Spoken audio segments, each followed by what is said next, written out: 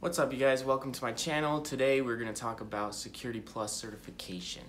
Cool, so just to jump right into it, Security Plus, it's just a test that verifies that you can perform certain security aspects inside of an IT environment. So I'm just going to talk about a few things in my experience in taking the test. So I want to talk about why I took the test, what I did to study, and what materials I used, and what score I got, obviously, because that's like one of the biggest questions that everybody asks. So first, why did I take the test? I would like to advise everybody to really do some research about why you want to take the test. Maybe there's a job in your area that you're looking at getting that requires it, your employer requires it, or you're just getting into the security realm of IT, kind of like me, and you just want to get your foot in the door and help pursue a career in information technology security. So I'm actually in the Air Force, and my job requires me to have Security Plus. So I finished, the whole boot camp thing, and I got here to my school, and all my instructors are like, all right, you gotta take this test, and like 50–60% of people fail the first time that they take it. So study, it's really hard, blah, blah, blah. So just like really think about why you want to take it and what it's going to do for you and your career and your personal path right now. But like I said, I'm in the Air Force and it's required for my job, and so the Air Force actually gives me a lot of materials, but I did also go and get some other materials to help me study for it. But just kind of a word of caution, like everything that I say really worked for me, and I'll give some other examples of some of my friends that were with me. But really just know how you study and how you get the information into your brain, and I'm just going to give you what I did and what some of my other friends did. So I actually have quite a few books.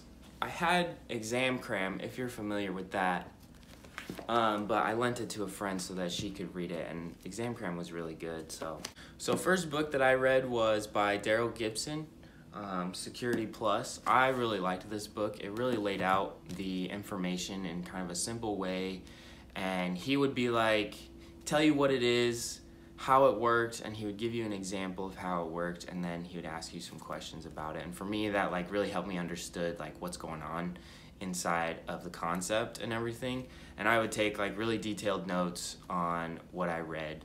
And that's what I did with this book. I read the whole thing. It took me like, I don't know, like a month or so to read the whole book.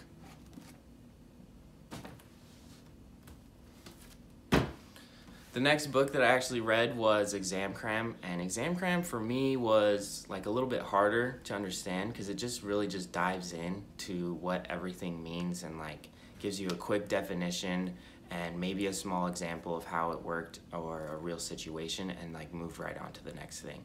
It was just like really quick paced for me, and I was having a hard time understanding it, and I feel like Daryl Gibson,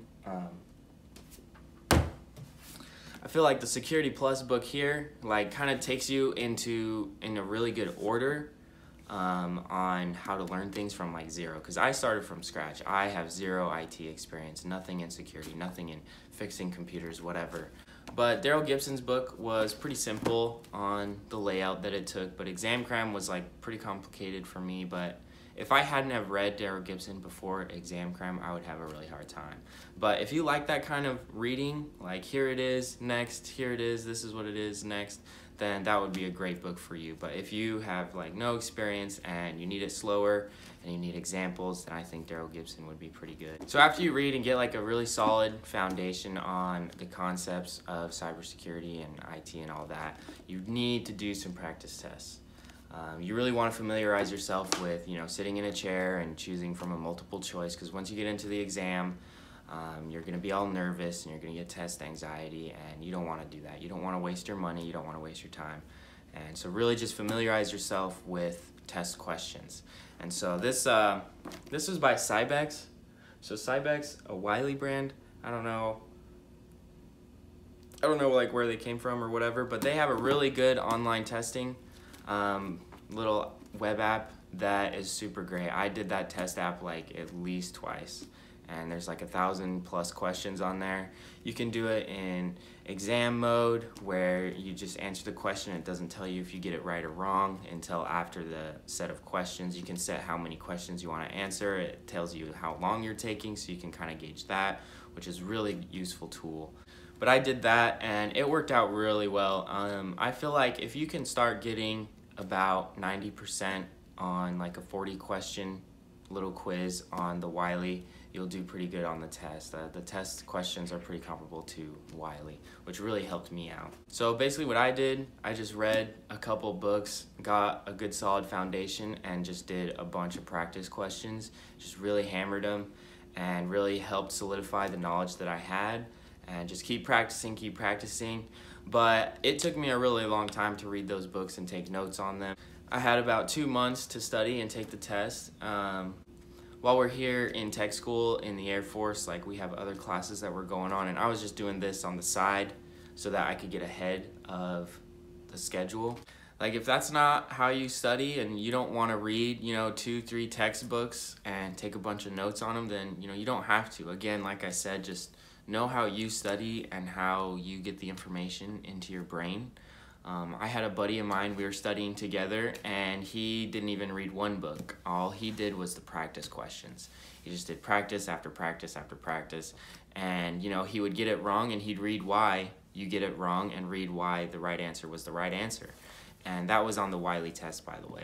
And that way, was better for him. But for me, I couldn't just go right in to start taking tests because I'd just be purely guessing, and I didn't want to start memorizing what certain acronyms meant and stuff like that. I wanted to understand what they were and how they worked. And that's just how I work. And that's what he did. And I have a couple other friends that did a little bit of both. Didn't read an entire book. They would just read chapters they were struggling with, but continue to do practice tests. It just all depends on how you learn and what you want to use. All right, just to wrap it up, there's a lot more material out there that you could use. I just used these books to read. There's probably more. There's probably better ones. This is just my opinion on what I did. Just make sure to hit those practice tests wherever you get them. Read some books, get that knowledge in your head, and just practice before you take that test. One quick thing, exam Cram did give like a Cram sheet at the front of their book. It's like a trifold thing that has like every topic, and it's a good refresher, like a couple days that you can study a couple days before the test and everything, so that's pretty good. Of course, I'll leave links in the description for all the stuff that I use and everything. But the day that I took my test, I went into the computer lab, I sat down. They give you an hour and a half, and it's about 75 to 80 questions. I finished and I had like 30 minutes left, so I had some time to go back and review, which was great. But after you finish, they'll print off this little packet for you, and they give you your score. And I'm sure you can go online and pick it up. Go online and get your certificate, but I got an 803. I don't know if you can see it. Who knows, but I took it a couple weeks ago. It's out of 900, and you need at least a 750 to pass, so I feel like I got a pretty good score for just having zero IT experience and just reading a couple books and doing a bunch of practice tests. So if I can do it, you can definitely hit it. So good luck, guys.